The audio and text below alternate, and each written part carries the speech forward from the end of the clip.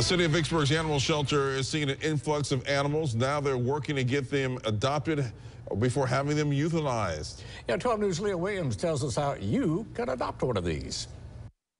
The city of Vicksburg's animal shelter is trying to find little guys like this a home by the end of the week. The shelter has not had to euthanize an animal in over 2 years, but now cages are filling up fast. It's warm, so cats are having kittens everywhere. They are coming in by the dozens. Casey Lindsay, the shelter supervisor, says there is almost no room left.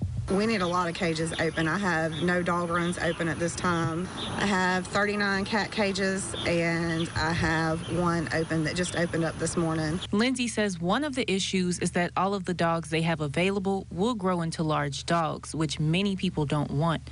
Also, some of the dogs have been getting heartworms from mosquitoes, but if you adopt a dog with heartworms, you will get a special deal.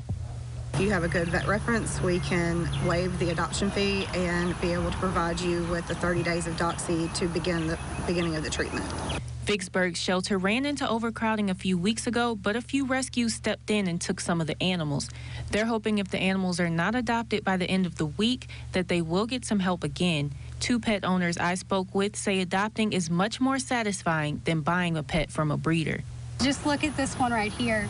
She's just absolutely loving the attention. They've had such a rough life, and you're giving them a better home. Cats and kittens are $30 each, and dogs are $65 each. The animals can be transported to other cities and even other states. In Vicksburg, Leah Williams, 12 News.